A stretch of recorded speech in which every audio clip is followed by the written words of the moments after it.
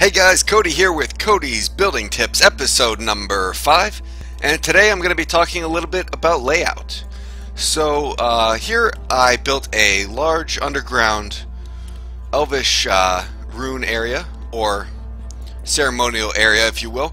And so basically to give you a couple tips of how to build a structure of this size and how to make everything line up, let me go over it real quick with you. Okay, so the first thing you're going to want to do is make a center marker. Okay, this center marker is going to be where everything converges to. Now, and on this build it was really easy because it was 4 claims here. So all I had to do was go to my menu options and select view claim, and then I was able to pinpoint exactly where the center was.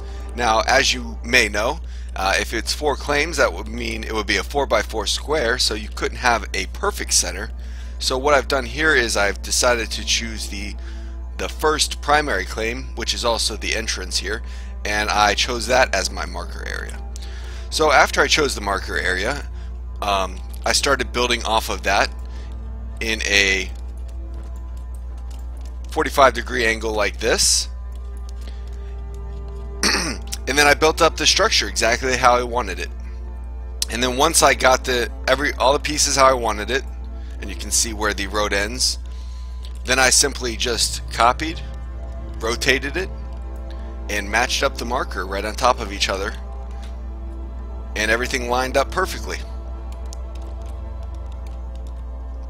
Now you'll also see I have these side segments here. I actually did these in advance. These were also done modularly. So what I did was I created one of these segments and then just simply repeated it down the row here, made a corner section, and then once I had the corner section the way I wanted it, I added this center concave piece,